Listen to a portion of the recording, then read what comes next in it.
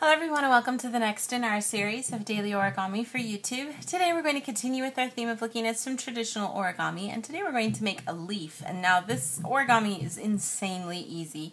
I'm almost kind of sad that I'm going to give you guys a whole video of just this, but it actually looks really cool, and I think you can use it a lot with a lot of the different flowers and different designs and stuff, so it is a really useful origami. You just use a standard piece of paper that's square. Mine's going to be 15 by 15 centimeters, and I'll let you guys know, can't write here, hello. I'll let you know how big it is when we're done so that you can see if you're using it for a particular project or something.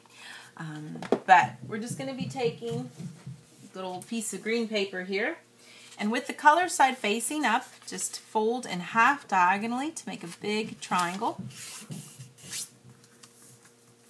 And then we're going to take and create a really slight crease that starts from way up here at the tip and comes down just a little shy of this tip, maybe about 1 centimeter out.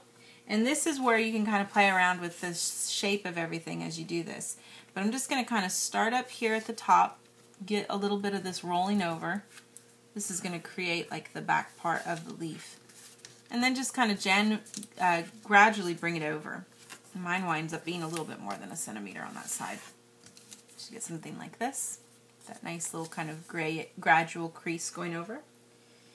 Then I'm also going to take the tip that you see here on the outside and just fold this in. And you can kind of play around with this too, of how far you're going to fold it in, the slight angle you want to bring it in at.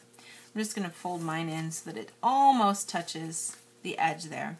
And then you could take this and fold it to kind of mimic that edge that you've made. And then if you open everything up, here you should have a completed leaf. Now this one's obviously kind of big, but you do get the nice little base here that you can use if you're kind of making a stem with some floral wire and tape. Then you can use this part to kind of attach to what you're working on and create a really cool looking leaf. So really simple but fun and easy kind of pretty little leaf that you can make for your flowers and such. This guy is about, let's see here, about 21 centimeters across, tall I should say, and about 11 centimeters across.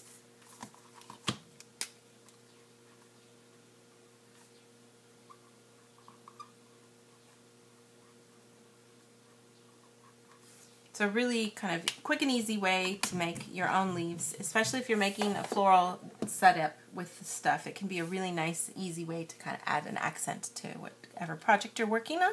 And that is our finished product for today. Thank you so much for watching, and we'll see you next time.